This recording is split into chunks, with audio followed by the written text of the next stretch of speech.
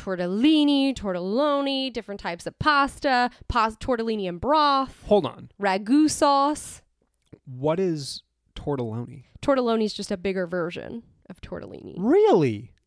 You didn't notice that when we were in Bologna? I'll be honest, I did not. Okay. I noticed that there were different sized tortellini. Yeah, they're not all, the little ones are called tortellini. The bigger ones are tortelloni. No way.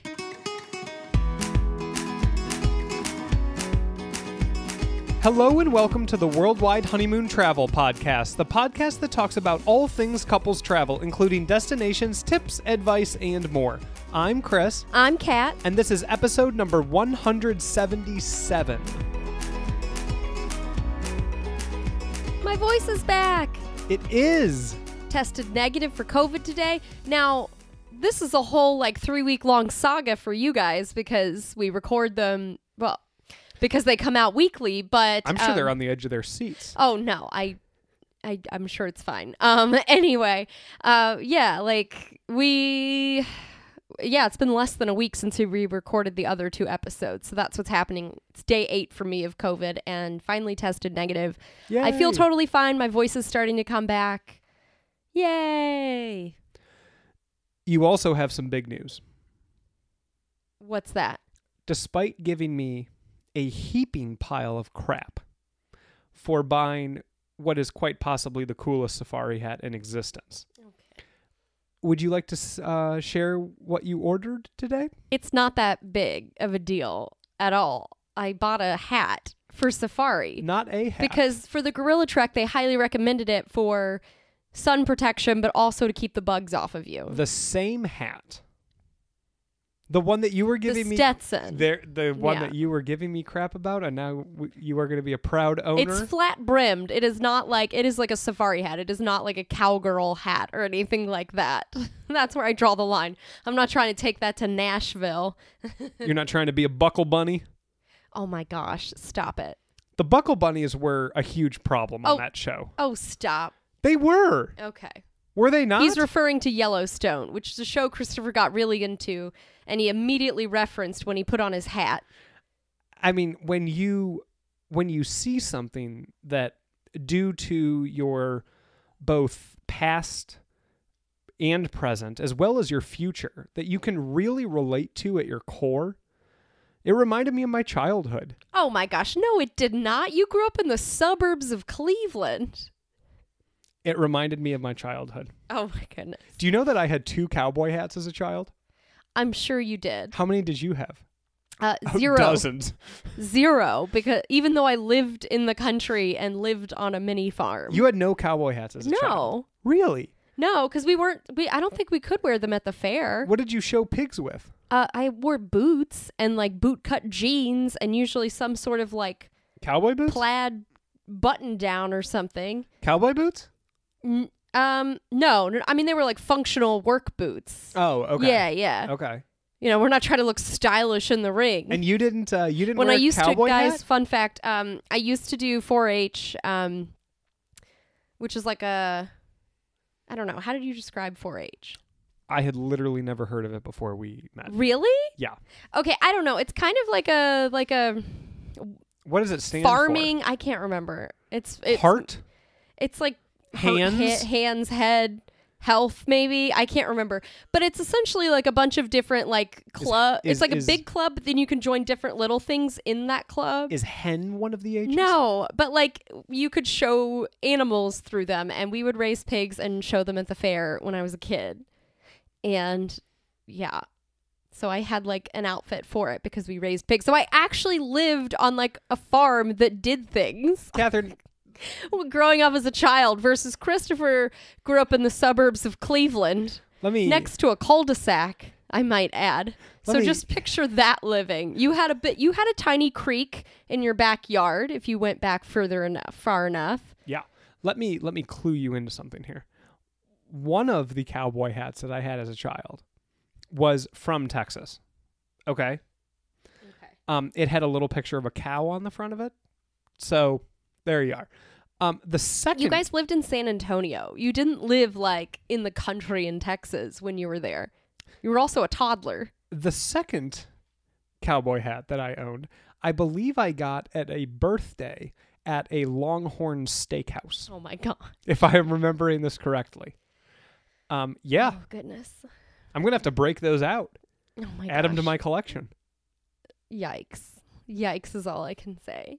No, I've just never been a hat person. So ordering a hat for the first time is a big deal. That's my first hat I think I've ever, except for as like a small child when mom used to dress my sister and I, who are 2.5 years apart in age, I might add, completely alike for every single holiday. My sister would always hate it. I actually kind of liked it because I loved I was like always looked up to my sister, and I'm the little sister. So I'm like, yay, I look like my big sister. And then my big sister would be like, are you kidding me? I look like a 3-year-old. And we would always like somehow have hats and gloves that went along with like our Easter outfits or Christmas outfits. That's very stylish. But we were always dressed completely the same. Got to do what you got to do. Yes. Do you have a highlight from this past week?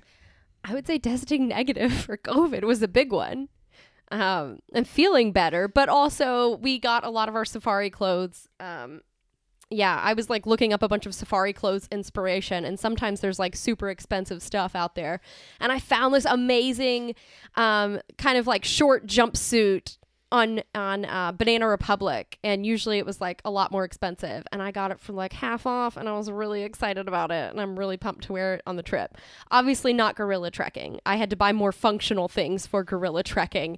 The fashionable is more for like the hot air balloon safari, or like the riding in a safari vehicle isn't terribly taxing, so you just want to wear neutrals, but you can like look cute while you do that, versus like trekking you actually need to like wear appropriate gear for that. I am incredibly pumped for this. Mm-hmm. My highlight is also trip prep. It's just always fun, like being a month out from a trip, you know? And like going through the itinerary like 2 or 3 times a week, and like making the packing list and all of that kind of stuff, and like really, really starting to get into like the trip mode. Yeah, and we've even changed our itinerary. Not to get all into this and stuff, but just really quick, because of the craziness of Europe this summer and London Heathrow's airport saying stop selling flights, we were originally going to spend a couple days in London on the way down to Entebbe and going to Uganda and Kenya. And we ended up canceling that part of our trip because we were like, look, the main part is to go to Uganda and Kenya, not London. And I would hate for us to get stuck in London or flights get canceled, something like that. So we ended up just completely diverting away from London.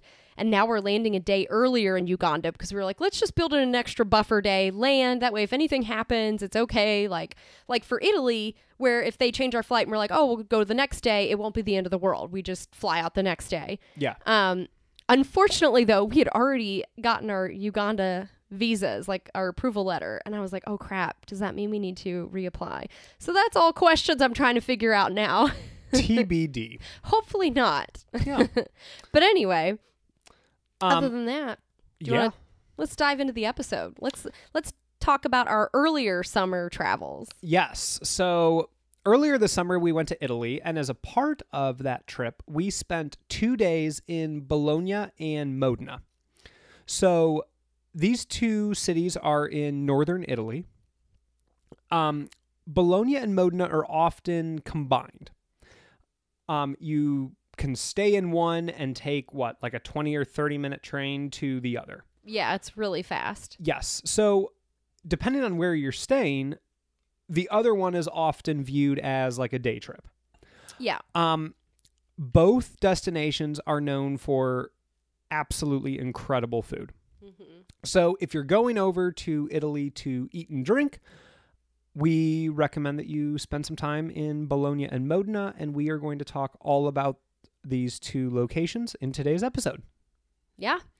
So refresh my memory. You had not been to either of these places. No. Okay. No. What were your thoughts prior to arriving in Bologna and then prior to arriving in Modena? All right. So I actually chose this portion of the trip because at the beginning, we sometimes will take turns on whose turn it is to pick a trip and stuff. And Christopher picked Italy. I remember you were heavily deciding between Spain and Italy. You ended up landing on Italy. more specifically to go to Piedmont and try Nebbiolo and stuff like that, which we talked about in the last week's or 2 weeks ago episode about Piedmont. But the second part of the trip, I wanted to eat in Italy. Obviously, Italy is a foodie country, but the famed region of Emilia-Romagna, specifically the Bologna area, is really well known for its food and its cuisine. This region is where you get balsamic vinegar, where you get Parmesan, mortadella, tortellini, different types of pasta, tortellini and broth. Hold on. Ragu sauce. What is tortelloni? Tortelloni is just a bigger version of tortellini. Really? You didn't notice that when we were in Bologna? I'll be honest, I did not. Okay. I noticed that there were different sized tortellini. Yeah, the little ones are called tortellini. The bigger ones are tortelloni. No way. Yeah. I am a moron. Well, how did I not notice you this? said it. No, I'm just kidding. But it's also known for, if you have probably heard it before, but pasta bolognese or bolognese sauce is from Bologna. So whole area, very, very well known for food. Also the fun, I love this wine, Lambrusco. It is such a fun, refreshing, summery wine. It is a red wine with a bit of like, I don't know, is it naturally aged or is it... Effervescence? Effervescent. Well, it's sparkling. I don't know if they add... What is it that you add to... Gas. Well, I was going to be like carbon, whatever. And I just don't remember the gas. You were a chemistry major. You should know. CO2. There we go. I was going to say, it's carbon dioxide. There you go. I'm not sure how it's made, but it's really fun. It's like a red wine that's sparkly and it's served chilled and it's just very delicious. That all comes from Bologna, or in the Emilia-Romagna region of Italy. So in our short visit to Italy, I figured let's spend a couple of days in Bologna and take a day trip to Modena. So my first kind of thoughts prior was this whole reasoning of why I wanted to visit. Bologna is the largest city in the region. It's known for Bolognese and all these other delightful things. It has these big towers. It's very beautiful. It's known for its porticos. It's these covered walkways all over the place. And I was just excited to kind of go to a little bit of a less touristy town. Not that it doesn't see tourists, because it is a larger city, but a little less touristy than like your Rome, your Florence, stuff like that. Enjoy the food, etc. And then Modena, really my biggest thoughts, I hadn't even looked at pictures before we went. I just knew that's where the birthplace of balsamic vinegar is and where it's made. So I wanted to go and do a balsamic vinegar tasting and acquire the famed traditional balsamic vinegar where it's from in Modena. After seeing it on so many bottles of balsamic I've bought in my life, none of which were the real thing. And it's really hard to find the real thing. So, well, I mean, they make balsamic in Modena that isn't the traditional kind that you can get in the grocery stores anywhere. But the real traditional kind is a little bit harder to find. It's more expensive. But I really, really wanted to taste that for myself. That had been like a bucket list thing of mine for years. So that was kind of my thoughts prior. It was like, you know what? I'm going to taste balsamic. It's going to be great. What about you? What a weirdo. We all have dreams. We all have dreams. My thoughts prior to arriving in Bologna was that it was definitely going to be busier than Alba was.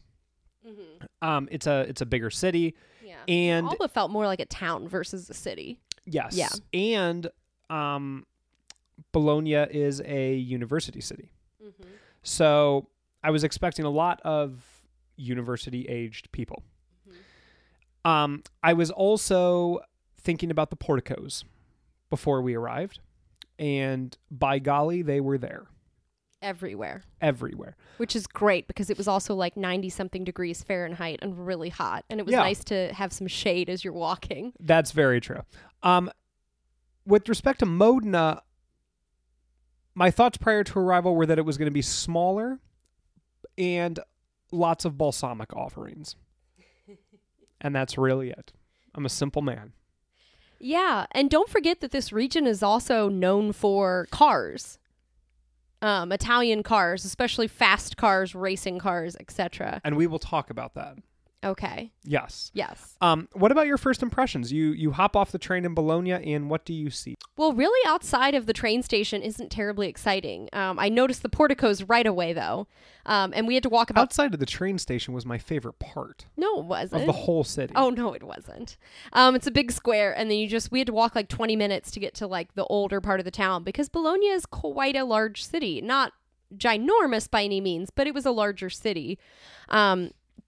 Or at least it felt that way. But once you get to more of the older part of the city, it's much more relaxed, and it's very beautiful and charming.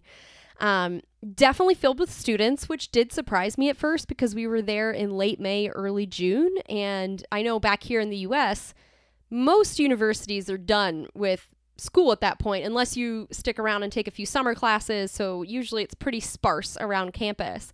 I didn't know this, and I had asked people that live in Bologna, oh, why are there students everywhere still? Are there that many people taking summer classes? And they actually said that most students are there year round. Usually they get the month of August off.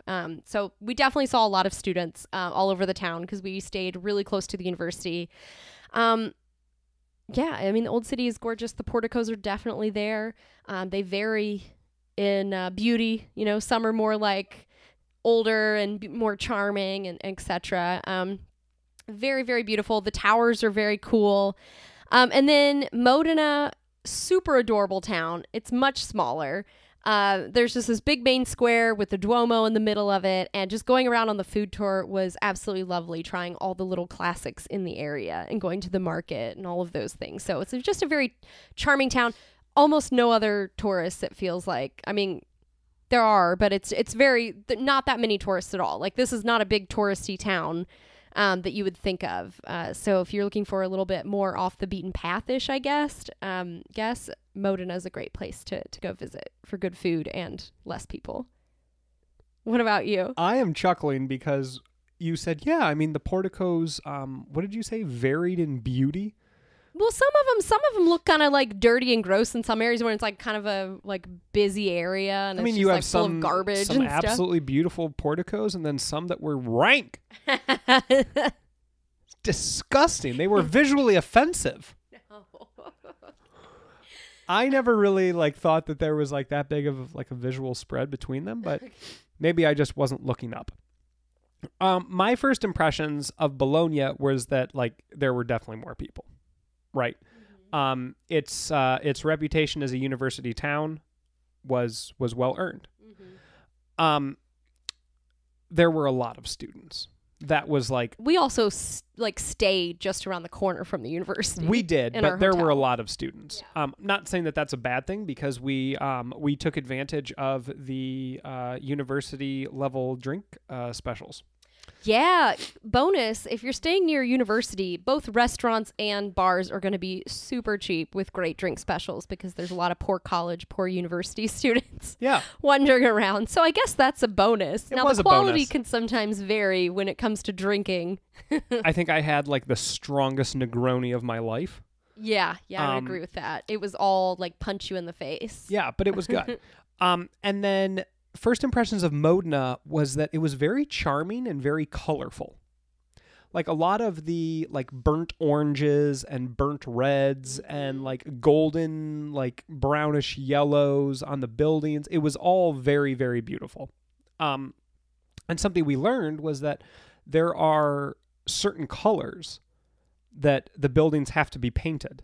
So you can't just like change the color of your building, which was rather interesting. Something kind of cool.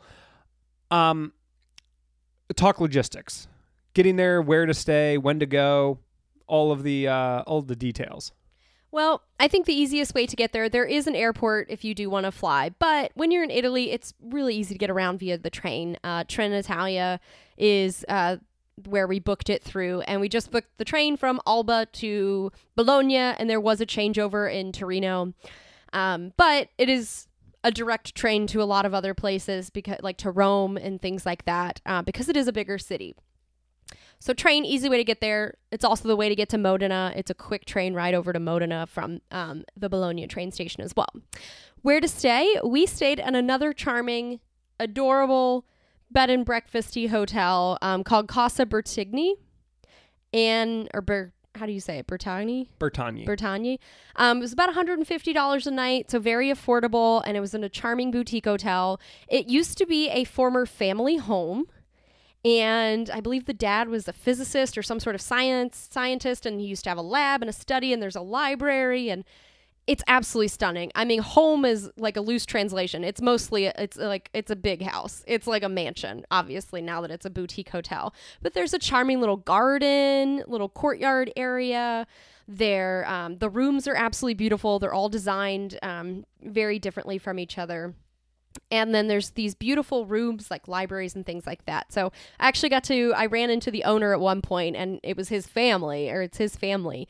And I talked to him for a little bit about the place, and he said, yeah, like at first I had just assumed that all of the pictures and paintings and all the different decor was just sort of thrifted, like they must have went to flea markets and stuff. And he's like, nope, this is all family owned. These are pictures of family. These are all of these things. And so it was really neat. It is kind of like staying in a home, and it's very lovely, and they're very welcoming and sweet. And they also had some good recommendations for places to eat and things like that. So highly, highly recommend it. It's not too far from the university, but it is not noisy. So at night, it was nice. Like, it wasn't like there was crazy partying going on and you couldn't sleep. Like, I felt like I slept totally fine with no noise. So that's good, but a fantastic area in the city that you could walk around everywhere. When to go, honestly, anytime is good. It's not a super touristy, yes, again, there are tourists, but it's not quite as touristy as you think. So you could really go anytime. I would say that the summer months, it gets pretty hot. So I guess for your own convenience and comfort, maybe April, May, or October is a really good time to go, just to kind of beat the heat and enjoy it with even fewer crowds than normal. But really, you can't go wrong when you visited. We went in early June, and it was delightful. No issues at all, and no crowds. So those are the logistics of where to go, how to get there, or where to stay, how to get there, and when to go. Why don't we talk about things to do in Bologna and Modena? Yes. So we'll start with Bologna. And one of the first things that you are going to see when you are in Bologna are the Leaning Towers of Bologna. Yeah, skip Pisa. Yeah, get out of there. Go to Bologna. What? The Leaning Tower of Pisa. What are you doing to it? Skip it. Oh. Yeah. I thought you said skit. No. And I was like, is this like a TikTok trend? No. Skit Pisa. All right. So the Leaning Towers of Bologna. This is the most famous pair of towers within the city. The city used to be full of towers and still is full of towers. But this is the most famous pair. It is located at the intersection of the roads that lead to the gates of the old city wall. So kind of cool. Very old towers. We did not go up in them. We just kind of like walked by and saw the architecture and appreciated it from the ground. We were going to go up it, but you had to book a ticket online, and we were like, okay, well, we'll just do it on here. But at that point, I think my phone had ran out of data and the service wasn't great for me, so it was just taking forever. So we just decided to admire it from the ground. Womp womp. There's also the Piazza del Nettuno that has the Fountain of Neptune.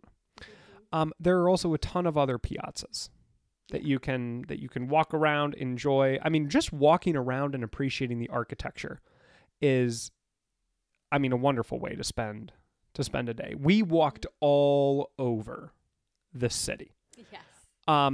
We saw many a piazza. The university had gorgeous architecture. Oh yeah. So just walking around and kind of appreciating the area you're in is a great way to spend the day. Two things that we did not do were the National Gallery and the museum. We just didn't have time with how short of time we were spending in Bologna, but there is also that option. Something we did do. This was a trip.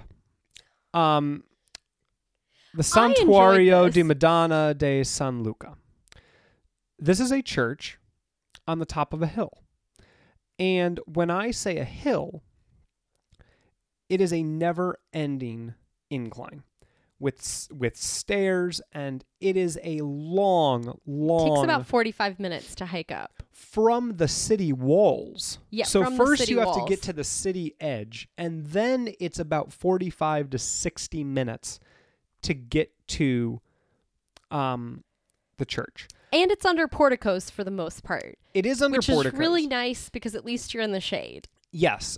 There is also a tram that will take you. We had all day, so we decided to walk. Yeah. It was a nice view at the top. First of all, the church was gorgeous inside. I am a sucker for visiting churches. Whenever we go to any European country, really any country, if there is an opportunity to go inside of a church, I will do it. There was the beautiful cathedral in Vietnam that we went in Hanoi. I know that we went in multiple churches in Cusco. Like, I don't know. Do you have the same thing? Like, I love going into old churches.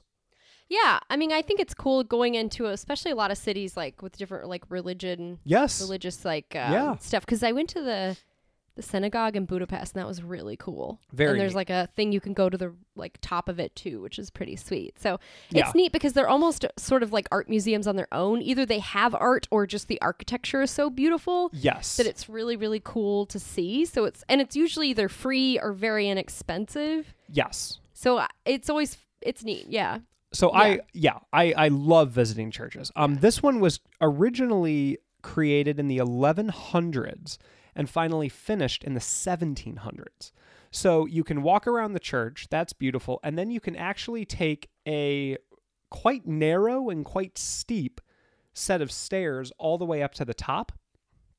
And you have a stunning view of the city of Bologna, the soccer stadium. Mm-hmm. And then what was the countryside?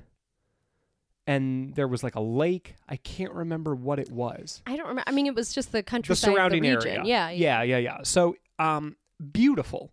Mm-hmm. But if you're going to walk it, it is a trek. Just prep yourself. Yeah. Wear appropriate shoes. Yeah. But the best thing to do in Bologna is eat. Mm-hmm. And we took that to heart. We took that seriously. We took that personally. Yes. Bologna is known for tortellini. It's known for Bolognese, like you were saying earlier. And we had some pretty killer meals here. Before we go into Modena, let's talk about where we ate and what we had in Bologna. Yeah. So we got there, what was it, like 10 o'clock or so in the morning? Yes. And we were like, all right. So as soon as it was lunchtime, we walked on over to Restaurant Terracina and started out with some tortellini. We got the buffalo mozzarella at first, then we got some tortellini with Parmesan cream, and I got the tagliatelle with ragu, so with that Bolognese sauce. Everything was so good. Had a little bit of house wine there too. Great lunch spot. Really enjoyed it. We ate in kind of this little alley area. It was really cute. Great spot for lunch. For dinner that night. Hold on. I want to give a little bit of a boost to my tortellini with Parmesan cream. Okay. That was really, really good. Oh, yeah. My ragu in tagliatelle was amazing. Not an expensive restaurant. No. This was my first tortellini in Bologna, and it did not disappoint. For dinner that night, we went to Osteria Broccandoso. Are you sure? You didn't sound confident with that It's one. a long word. Yeah. But we ate a lot that night because we trekked all the way up to San Luca. We straight and up back. Feasted. And we feasted. We split a quiche with blue cheese and pears, which was amazing. Then Christopher got the eggplant parm, and I got the ricotta tortellini with sage. Oh, that was creamy and delicious and amazing. Yeah. Totally worth it. Tortellini was great. Your eggplant parmesan was also very delicious. And then I had to order the lasagna for my main meal because when in Bologna, that's where you get some good lasagna because you've got that Bolognese sauce. Oh, so good. Well, amazing. Hold on. Let maybe clarify this. We split the quiche and blue cheese and the tortellini, right? Oh, okay, yeah. Yeah. I'm trying to like remember. Oh, and you got the eggplant marmite. I got the lasagna. You got the lasagna. So I got the eggplant parm. Both were good. Mine was better. Yeah. Yours was good. Mine was really good. Okay. And then we also, of course, finished it off with some tiramisu. I can never get enough tiramisu. I know you can. I could eat that every day. You could? Yes. I love tiramisu. And of course, we were washing all of this down with Lambrusco. Yeah. Yeah. Very, very delicious. And then our second day in Bologna, we spent most of the day in Modena, which Chris will talk about in a little bit. But for that evening, we grabbed some cocktails near the university at Lab 16, which is crazy because it's this whole outdoor thing. It's literally just like a little pop-up in front of a church. Bar truck, instead of a food truck, it's a little bar truck. All these tables are set out. And dozens of tables. Right in front of a beautiful church and this small little piazza. It's gorgeous. So beautiful. We walked past it and we're like, well, this is an iconic setting for a drink. So let's go here. Very cheap drinks because, well, we're near the university. And I got an Aperol Spritz, of course. And you got... I got two Negronis. You got two Negronis. And they gave us some potato chips with it, which was nice. Yeah, I mean, they were strong. They weren't the best cocktails we've had of the trip. That was in Rome. But they were good. I think you go more for the location. Like it's a beautiful little piazza area to sit and drink and have some potato chips. And it's very strong. Very strong. Yeah, so pace yourself. And then for dinner that night, we wandered over to Vicolo Colombina. One of the best meals I have ever had. Yes. Oh my goodness. It was so good. It's in like a little tucked away street near like the main piazza. This is where I tried a signature dish of the area, tortellini and broth. And I was nervous to get this at first because I thought, oh, there's no way, like, that just seems so simple. Oh my gosh, it was simple, but very delicious. Like, so amazing. I love soup too, so. Simple in like the ingredients. Yes, it's right? not like a lot of stuff. It's not overly complicated, but it was very, very, very delicious. You got some spaghetti while you're there. Very good. Mm-hmm. A fresh tomato sauce, some basil, perfectly cooked pasta. That is one thing that I really, really appreciated about this trip, is that it has completely changed the way that we cook pasta since we have arrived home. Would you agree with that? I don't know. I think we've also just upgraded our like pasta game too, though. Like we don't just, I don't know. I think we're more persnickety about the type of pasta we buy. I think that's right. But I also think that we are not afraid to like maybe undercook it by a minute, knowing that it will finish and still have a very firm texture, as opposed to like cooking it on the high end of what it says and then maybe having it be a little bit more mushy. I think we've like, okay. I think it's a sturdier nude. Okay. Sturdier noodle. Okay. But anyway, it was very good. I think the main meal for me, the cockerel with truffle, so freaking good. I think it was over mashed potatoes. It was cockerel over which is a type of chicken. It is. Over a bed of mashed potatoes with like a truffle sauce. It was so good. Oh my gosh. It was amazing. Like that was one of the best meals before we went to Rome and ate in Rome. Yeah. And guys, we don't just like wander into restaurants. Like when we go, especially for Italy, we do our research ahead of time because we love food, and we know you can't just wander into restaurants in touristy areas because sometimes you're not going to get as great of food because you're in these touristy restaurants. But if you do some research, you can find some really great stuff. So I'm very happy that we landed on Vicolo Colombina. Absolutely amazing food. That tortellini and broth really hit the spot. That cockerel with truffle. What did we have for dessert? Because didn't we have like a strawberry like thing for dessert? We did, but I also had another eggplant dish here. Yes. That was incredible. I love eggplant. Yeah. And it was in season while we were there, so we had fantastic eggplant. For dessert, I didn't write it down in my notes because I think we just like spur of the moment. We're like, yeah, we'll buy that. We're like, we'll get dessert. It's some sort of chocolatey, ice creamy thing, maybe strawberry. It was a chocolate strawberry dish. Yeah, very good. Regardless, everything there was amazing. Very delicious. We had some Nebbiolo with it because Christopher loves Nebbiolo. But it was a fantastic meal. We were there for a long time, just enjoying sitting outside and all of that stuff. So highly, highly recommend Vicolo Colombino. Yes. And that's where we ate and drank in Bologna. Yeah. Do you want to talk about Modena now? Yes. So things to do in Modena. The Modena Cathedral, the Torre Ghirlandina, which is the bell tower right next to the Modena Cathedral, as well as it's all located on the Piazza Grande, and the Piazza Grande also has the Prato Ringadora. So I'll kind of walk through all of those. The Modena Cathedral, we spent maybe 20 minutes walking around, looking inside, kind of learning a little bit about that. Saw the bell tower outside, and we actually spent quite a bit of time in Piazza Grande just because that's where our food tour met. And it met near the Prato Ringadora. Prato Ringadora is, you would look at it and you would be like, that's just like a big stone slab. But it has incredible historical significance to Modena. The town criers used to use it as a platform. It was a bit of a pulpit. They would use it for executions. It really was just kind of like an elevated platform where, if you need a whole bunch of people to see something or to hear something, use that and let them hear or see it. Kind of a neat area in Modena.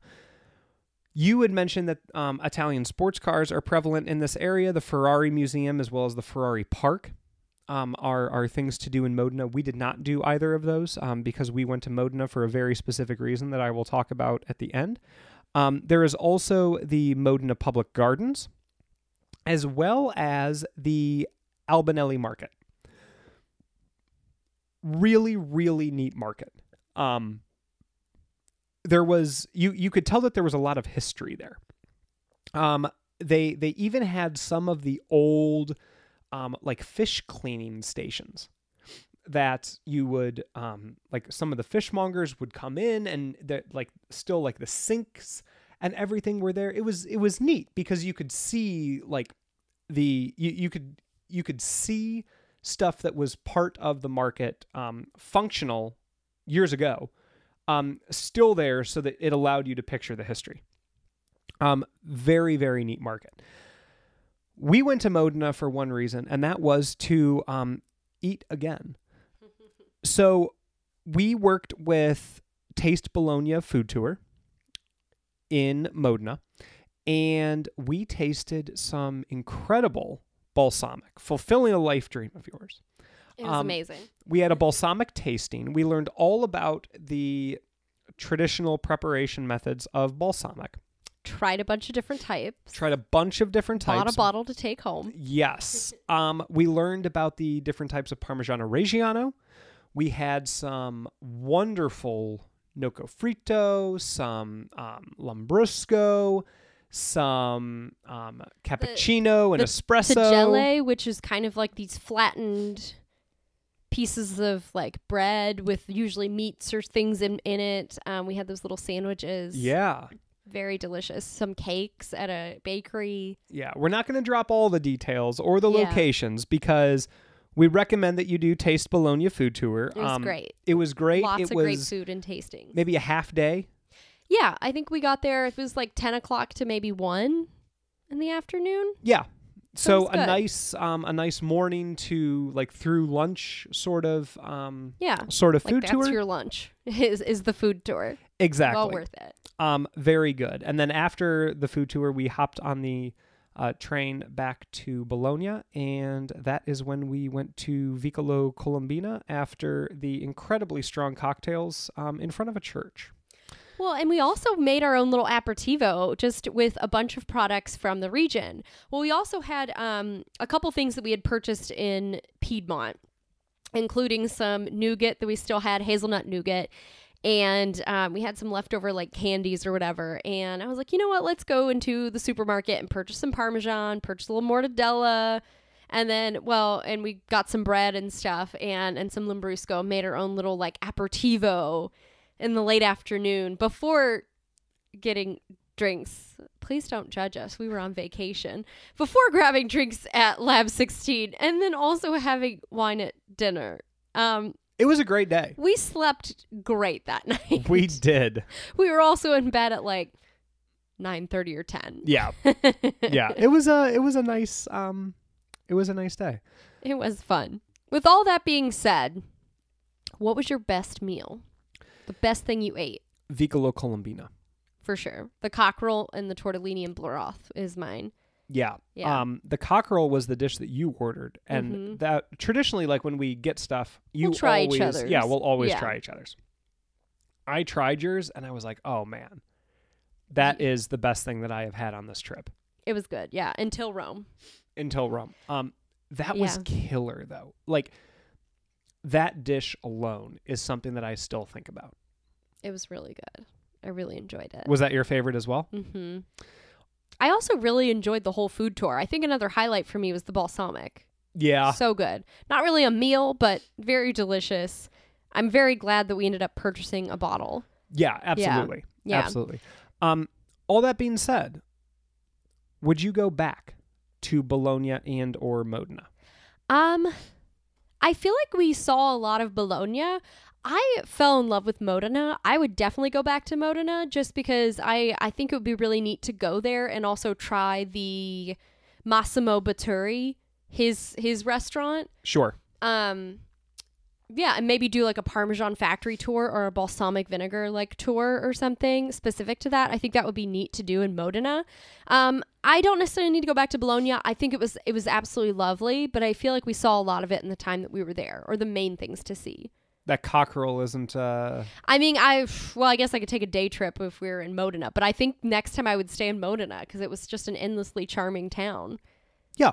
And there's definitely more things I want to see and do in Modena specifically. So yes to Modena, no to Bologna. Yeah. What about you? Yeah. I'm pretty similar. I actually said no to both. Oh. We had a very nice visit in both places. We had some of the best food that we have ever had. But there's not necessarily enough there to warrant a second visit for me. Because I was thinking about like the Parmigiano Reggiano too, right? But like we could go to Parma for that. So especially with everything else in Italy. I mean, you have Venice, you have Puglia, you have Cinque Terre, Amalfi Coast, Florence. I mean, Naples, everything else in Italy.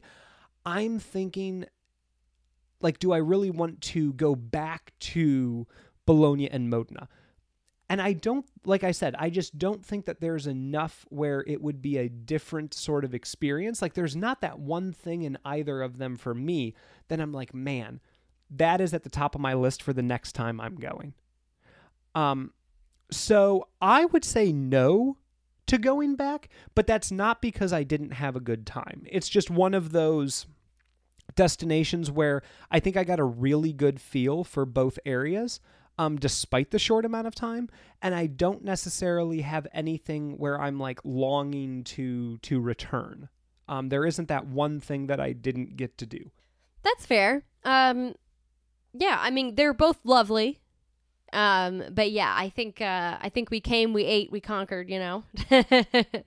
But would you recommend this for first timers to Italy? Because this was your first time going. This was my third time to Italy. Yeah. And I would. So I'm a big tortellini fan. Okay.